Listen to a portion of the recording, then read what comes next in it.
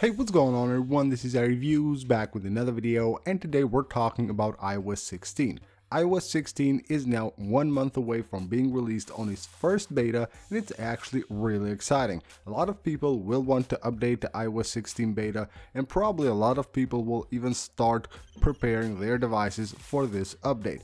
But there are things that you need to know regarding iOS 16 before you update your device. So here are 10 things you need to know before you start preparing or update to iOS 16. Alright, first off, bad news regarding the redesign of iOS 16. There is a report by Mark Gurman that he doesn't expect iOS 16 to be a complete redesign of iOS.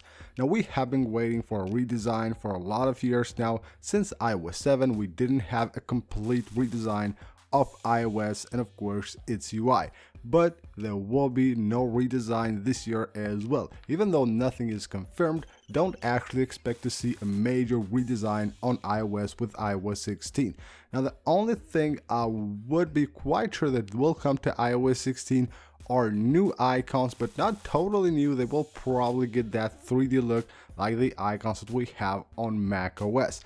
That's probably one of the most major changes that you will see on the UI of iOS 16, and don't expect a complete overhaul of iOS with iOS 16.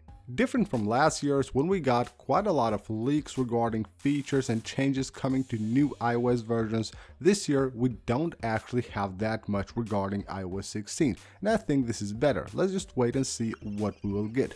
But there are still some features that we know that are coming to iOS 16 and you need to know about. First of them, car crash detection. This is really interesting and will be super useful.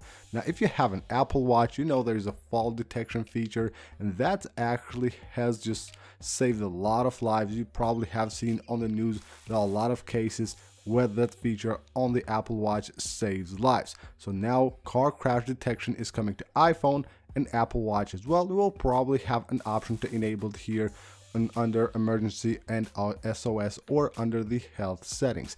Another feature is notifications. New notifications, a redesign and of the notification center is coming on iOS 16, as well as new widgets. We're expecting to see like interactive widgets for the home screen of our device, not like just this one that doesn't do anything at all, and hopefully new size widgets as well. The 2x1 would be really cool. And there are also new health features coming to iOS 16. We're expecting to see like at least a couple new features on the health app, like the ability to actually add your medicine and of course keep track on when you take your medicine and probably get notified when you have to take your medicine. That will also be very useful. When talking bad news, here's another thing you need to know. A feature a lot of iOS users have been asking for a long time: the always on display. Now, there's a rumor that this feature will come with iOS 16, but I'm afraid that this will only be exclusive to the new iPhones that will be released this year. Now, this would be great if it comes to the iPhones with OLED displays. That of course means that only 12 Pros, 12 Pro Max, 13 Pro, 13 Pro Max and all those devices that have an OLED display would get this feature, but I'm afraid Apple will make this an exclusive feature to the iPhone 14 Pro and the 14 Pro Max. Now, this would be great, but again, I'm afraid Apple will do the same as they did with the Apple Watch, where you have the always on display only on the newer Apple Watches. So that will probably be the case in this year as well, and they will release this feature with iOS 16, but it would be exclusive only to the newer iPhones. There are a couple of really interesting features that can be found right now on the code of iOS 15.5, but it looks like they won't make it to iOS 15.5. One of them is the rebranding of iTunes Pass as Apple Account Card.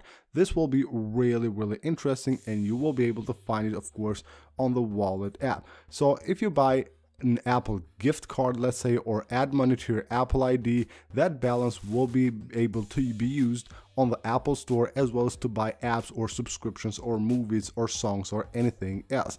That's really interesting. And also there is like a reference on the code of the classical music app from Apple, and that will actually be a separate app from the Apple Music app that we have currently on iOS. So we will basically have a new app on iOS 16 that will be the classical music app and will be separated, so now you will have two music apps on iOS. The next thing you need to know regarding iOS 16 is which devices it will support. Unfortunately, if you have one of the older devices that support iOS 15, the 6S, 6S Plus, or the original iPhone SE, then you won't be able to install iOS 16 on your device. Apple is cutting off support for those devices this year, and iOS 15.5 will be the latest update that you will get on your device. Of course, the latest big update, because probably we'll get some minor updates as well in the futures. But don't expect to install iOS 16 on your device. Probably those devices will be dished this year by Apple because they have been supported for quite some time. Of course, we didn't expect them to be supported with iOS 15, but Apple did it, and now they're cutting them off with iOS 16. Now let's move on to something really important. We have two betas that will actually be released, and you need to basically separate these and know what you're doing when it comes to updating your device. First of all, June 6th will be the date that Apple is holding the event. WWDC 2022 starts on June 6th. The event will start at 10 a.m. Pacific time. It will last probably an hour and a half, and then another half an hour after the event, we will probably get the dev beta of iOS 16. So that's the dev beta, and it will probably be quite unstable, will have a lot of bugs and not that great of battery life. We're going to talk about that more in a second here, but what I suggest you do is that you skip that, especially if you have a device that you use on a daily basis. Now, another thing you need to know is that there will be a public beta, but the public beta will come later on, probably 3 to 4 weeks after the release of the first beta to the devs. So I would expect like a public beta of iOS 16 to come at around like the end of the June, right here, maybe on 28th or 29th, or even right here at the 4th or 5th of July. These are the two dates that I believe Apple should release a public beta of iOS 16, because with the first beta that they will release on June 6th, they will release the second one on the 20th or 21st, because they will go on a 2-week schedule on the first couple of betas, or maybe even the third beta, and then after that, around the third beta of devs, there will be the release of the first beta to the public, and that's when I think it is stable enough. And of course, you can go ahead and update to that public beta and test it out even on your main device. As I just mentioned, when it comes to installing beta, especially the dev beta, you should be worried a lot about the stability, the performance, and the battery life of the software. Of course, it's a brand new software with a ton of new features and changes, and it will take time for it to be polished and be like more stable and have better battery life. What I think you should do, just wait for the public beta. Don't install the dev beta, because that will most likely have a lot of problems. So especially if you have like a main device used daily, don't install the dev beta on that device, at least until beta 2. As a conclusion, when it comes to should you update or not, if you have a second device that you don't use daily, you can install the dev beta as well. If you have only one device or your main device, you want to try it out on that device, make sure you wait for the public beta. And last but not least, another thing you should know is that you can downgrade from iOS 16. A lot of people will want to try it out, maybe then move back to iOS 15. As long as iOS 15 is signed by Apple, and that will be probably until October or November, you will be able to downgrade your device even though you're on the beta, or maybe even on the public release of iOS 16. You will still be able to downgrade back to iOS 15 if you want to, so you don't have to worry about it. Only thing you need to make sure is that you update your device, you actually back up your device before you install.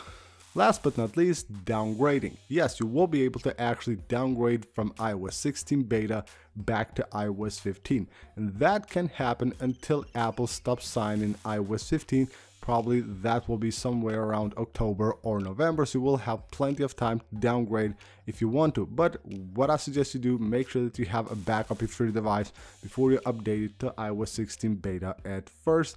But also there are all methods that will allow you to actually downgrade without losing data, but just to be sure, make sure that you also go ahead and back up your device. So that's it for this video, guys. Thank you for watching. Don't forget to leave a like and of course subscribe for more iOS 16 videos, and I'll see you on the next one.